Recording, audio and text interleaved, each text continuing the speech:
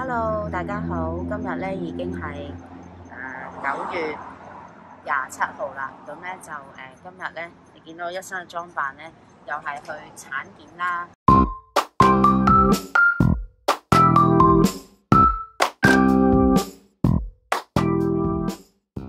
係啦，咁呢度嘅地方咧就係 Chester， 俾大家睇下。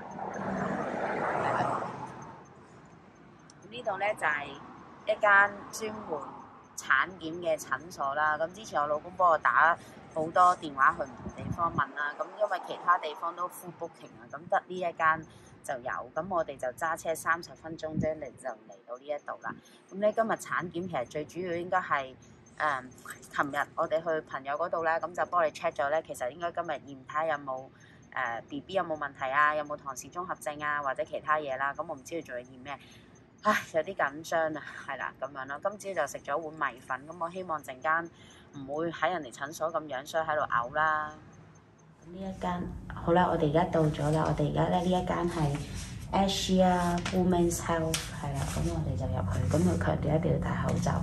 咁我今次帶埋老公嚟啦，我唔知佢俾唔俾我帶埋我老公入去，因為疫情之下咧佢哋好熱嘛。好啦，我哋入去啦。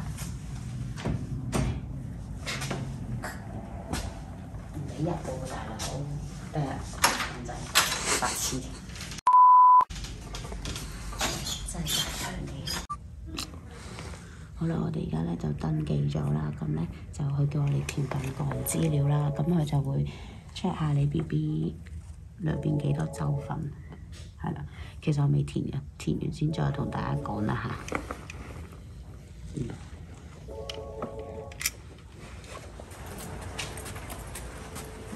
This room today. How are you feeling? Much better. Good, good. 好啦，咁咧就分享翻嗰日即係照超聲波嘅時候情況啦。咁嗰間其實淨係專門做超聲波嘅診所嘅啫，咁就唔係專門去睇婦產科醫生嘅。咁就因為嗰間超聲波嘅診所咧，其實就同我本身睇診所婦產科診所係有關係啦。咁所以咧，佢就建議我打電話去聯絡啦。咁都好感恩啊，因為都嗰段時間都好多人唔知點解照 BB， 即係。係啦，睇 BB 嘅結構啊，咁所以咧就終於有一間係撞正我老公放假啦，咁我就得閒可以去嗰間度照超聲波啦。咁嗰間咧真係比較大啦，環境真係好正，我真係覺得美國醫療咧好好咯，因為又乾淨啦，又衞生啦，而且咧又服務態度好好啦，啲姑娘好有脾氣啦，同埋最重要嘅係，我覺得坐喺度已經俾我感覺係好舒服啦，已經俾你有一種心理準備去睇 BB 啦，即係睇自己嘅小朋友成長成點啊咁所以我覺得美國醫療真係好好咯，係啦，成個過程。咁我去到都分享翻啦，就係話填嗰個表啦，其實都好簡單嘅就冇第一次填得咁複雜咯，都係填下啲個人資料啊，有冇父母遺傳啊，你自己有冇咩疾病啊，甚或乎係 BB 而家幾多週啊咁樣咯，咁所以都冇大致上都冇乜問題啊，大概都係填份表啦，等5至10分鐘啦，因為嗰日咧都有2、3對夫婦咧去睇照 BB 啊，咁佢哋個肚咧哇超級無敵大啦，咁你都知外國人咧都比較偏大隻啦，咁我生得細粒喎，咁所以變咗好似啲人就會奇怪，咦點解呢個女仔會好似個肚又未特別大啦，跟住就去照 BB 咁樣咯。咁跟住嗰日咧，其實都好想拍攝俾大家，但係醫生已經講到明話 no recording 啦，咁所以咧我就冇再錄俾大家啦。不過我用口述話翻俾大家聽啦。咁嗰日咧，其實醫生咧最主要咧都照翻個 BB 嘅生理即係成長嘅結構啦，即係例如個頭啊、手啊、腳啊，睇下齊唔齊全啊，啲眼耳口鼻啊、呼吸啊、心跳啊正唔正常啦，亦都睇下佢嗰個嘅脊椎啦，即係有冇一啲特別異常啦，或者係成長得比較慢啊，或者快啊，定點樣啦，係啦，咁度嘅時候一切都好順利嘅。不過好搞笑，我個 BB 咧唔知係咪比較怕醜咧，一聽到咧嗰個超聲波嘟嚕嘟嚕嘅時候咧，佢就要即刻用隻手咧就撳住自己隻眼啦，跟住隻腳咧我見到佢咧，其實我係 feel 到痛啊，因為佢係咁踢我啦，踢咁樣咯。我老公見到佢咧就好開心咁樣咯。咁我就哇 feel 到哇做乜嘢啊？唔使咁怕醜啊！俾姑娘啊醫生見下啦咁樣，即係佢係咁踢我咯，係啦，即係我 feel 到佢喐得好大力。再加上因為嗰日朝早咧臨出門口之前係咁嘔啊，因為嗰段時間仲係咁嘔啦。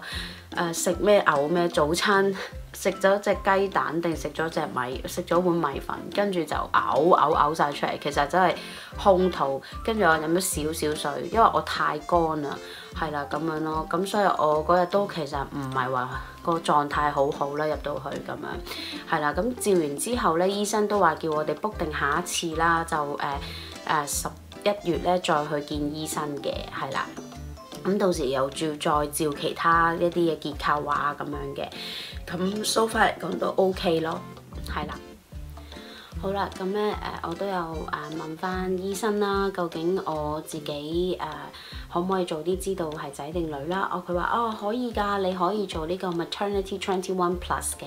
咁呢一個咧其實都係美國研發出嚟嘅一個無創產前嘅一個服務啦。咁就可以睇小朋友有冇一啲 DNA 異常，例如話係單 syndrome 啊，或者係脊椎肌肉萎縮症啊，或者係其他等等之類嘅嘢。因為咧佢就俾咗呢個 list 我啦，咁佢就話俾我聽大概係可以 check 到咁多樣嘢咁樣嘅。我知道香港都有，咁大概如果你做私人嘅診所咧，都要6-7千蚊嘅，最貴都應該係7000零8000蚊到啦。我記得好似港安醫院係咁。咁係啦，咁但係我哋美國咧，其實醫療都唔平㗎。咁你首先要睇下自己有冇身份啦，第二樣嘢就睇下你有冇買保險啦，第三樣嘢咧就要睇下你自己嘅年紀啦。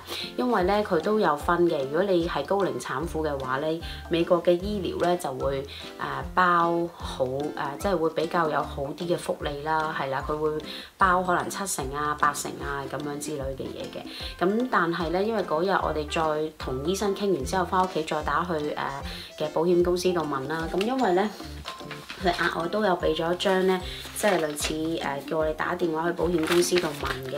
咁佢有個 code number 嘅，咁個 code number 咧就係有分，例如你係35歲之前啦、35歲打後嘅第一胎啦，同35歲之後嘅第二胎啦。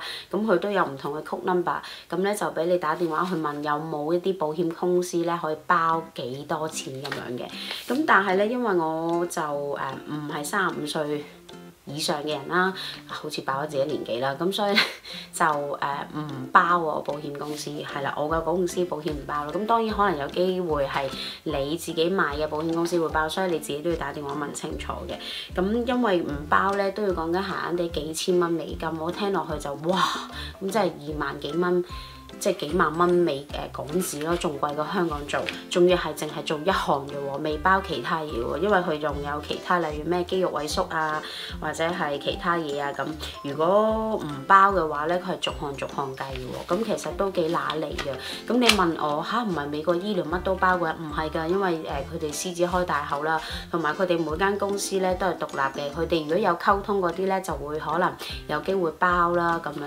所以咧其實即係你話美國醫療係咪實際上非常之好咧？佢個系統佢嘅醫療做得好足，係啦，但係佢嘅俾嘅費用咧係非常之昂貴，所以咧我都係建議大家咧，都係叮囑大家一定要買醫療保險，係啦咁樣嘅。咁都答翻大家啦，我哋最後都係冇做呢個Maternity 21嘅，因為價錢實在太貴啦。二嚟我就覺得都應該唔會。斷估唔會中啩。第二嘢就係話，我哋又唔係急於知道仔定女啦，咁於是乎咧，我哋就決定放棄咗啦，係啦。咁對於仔定女嚟講咧，其實我哋又冇特別有一個嘅喜好嘅，係啦。咁但係就即係仔定女，我哋都開心啦，因為作為父母有 BB 其實真係非常之好嘅。咁但係你真係要問我哋嘅話咧，其實我哋兩個就係調轉嘅，佢就偏向中意生女啦，我就偏向中意生仔啦。咁大家嘅目的都有唔同嘅，即係點解會有呢個咁嘅諗法？就係因為我哋成長背景啦，因為佢有一個好好照顧佢嘅家姐啦，咁所以咧佢會覺得家姐照顧細佬妹咧會好細心啦。但係我咧相反，我就做大啦，咁我就想做翻細個啦。咁我就話如果有哥哥照顧細佬妹咧就會好啲啦。咁起碼有咩事哥哥幫我哋頂住咁樣，係啦，同埋哥哥會比較 man 啲啊嘛。咁係啦，咁樣咯。咁所以我哋就嗰個嘅喜好唔同啦。咁但係無論生仔定女咧，我哋都開心嘅咁樣咯。係啦，咁就冇乜特別啦。咁我哋就期待下一次再分享翻，即係有啲驚心痛魄嘅故事同大家分享啦。因為最近嘅經歷咧都令到我好即係好似坐過山車咁樣啦。係啦，咁如果大家有興趣嘅話咧，繼續去 subscribe 我 channel 啦、留言啦、like 啦，同埋 share 俾你嘅朋友啦。係啦，就係咁樣啦。我哋下一集再見，拜拜。